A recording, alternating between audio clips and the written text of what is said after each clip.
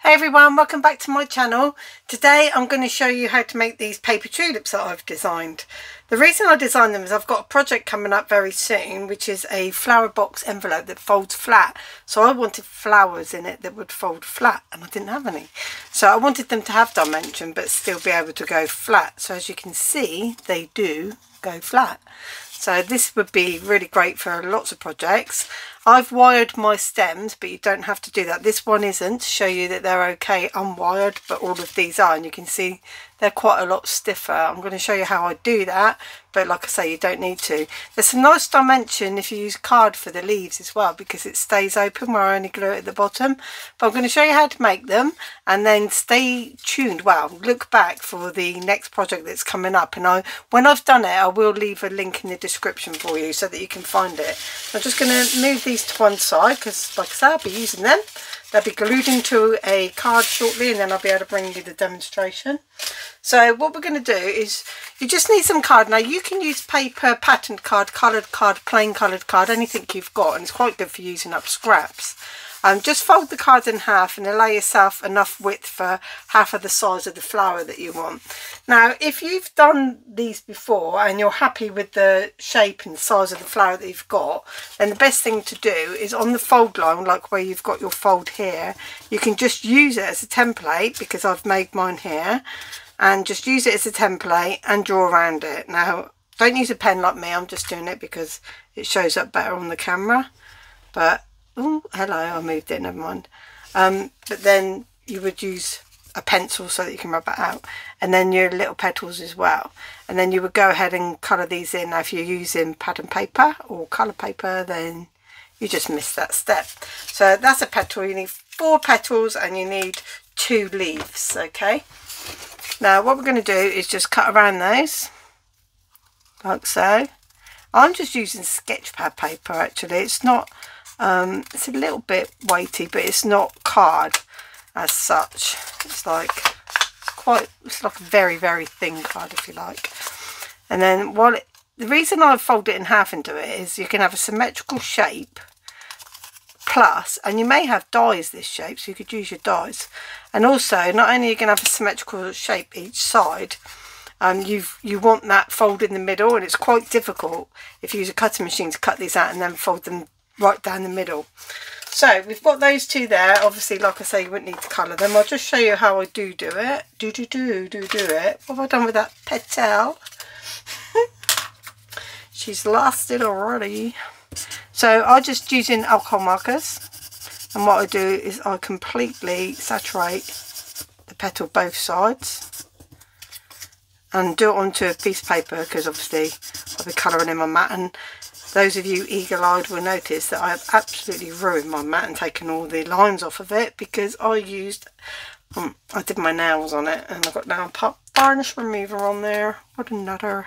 So you can either do like lines at the top coming down, or you can do them the other way around, from the bottom going up. So it depends what you want your petals to be like, and just use one light colour, one darker colour. If you're doing inks, then they're going to blend beautifully, and then I'll just go back in because it's quite wet. You see, if you get it saturated, you've got better blending.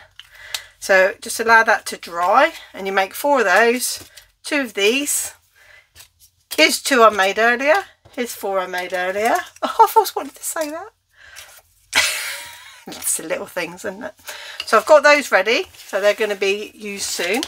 And then you want a 1/8 strip of the same colour card, or if you're colouring it in, colour it the same colour. Now if you want to wire it, what I'm going to do is fold this in half. Now I may not need it to be this long, but I'm just going to fold it in half for now. And that's the length of wire that I'm going to use, but I will cut my wire after. But I just want to know where that centre fold line is. Then I run some glue, and I'm using the Pimple bookbinding glue. And I just rub that along there. It's like a PVA, but I think it's PVA. I assume. It probably tells you on there. And then I'm just going to take a thin wire. Like I say, you can skip this step if you're not using heavy weight. Your flower's not going to be heavy weight and pulling down the stem, if you like. Just pop that along there like that. I'm using my fingers, I'm covered in glue. Let's get it right to the end. And then on this side I'm going to run the glue back down this side, so we're completely trapping that very fine wire inside. Now you can buy wires that are thick and green that you could just use outright without having to wire card. Now the project that I'm going to be bringing you, I just wanted to have wire on them. I don't even know if I need it on them, to be honest, but I thought if I do it, jobs are good and don't have to make more tulips.